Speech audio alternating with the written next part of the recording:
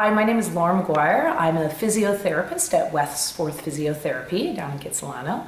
I have my master's degree in physiotherapy and I'm also an FEI dressage rider.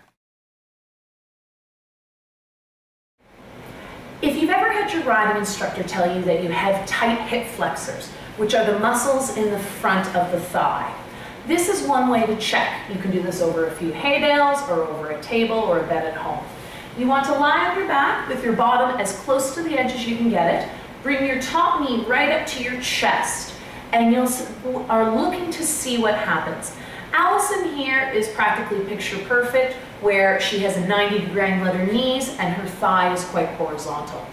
Tight hip flexors would look like this, where your knee is above the hip, and if you have extremely long hip flexors, you'd be stretched down with your knee below horizontal.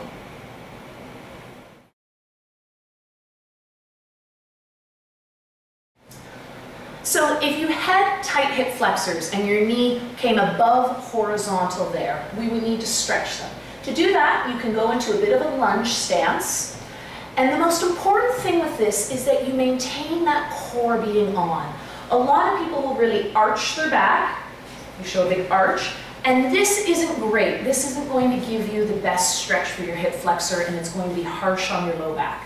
What we want to do is keep your pelvis tucked underneath of you, your tailbone drawn towards the ground, and you should feel the stretch in the leg that goes behind you. Hold for 30 seconds to a minute, at least 3 times per side in order to see a big change.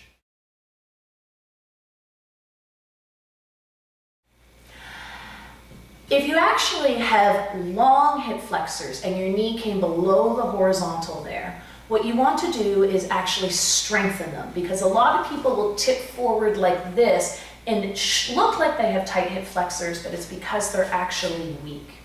In order to strengthen the hip flexors, a great exercise for riders is to stand on one leg, have that core engaged, your balance over that standing leg, and you're going to lift your knee up in front of you is the first step.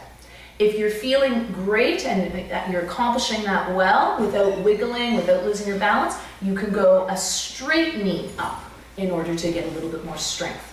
You can also then turn and also bring your leg out to the side, and this will help you engage those glutes a little bit more and the hip stabilizers, but it's all about having that independent hip from the pelvis.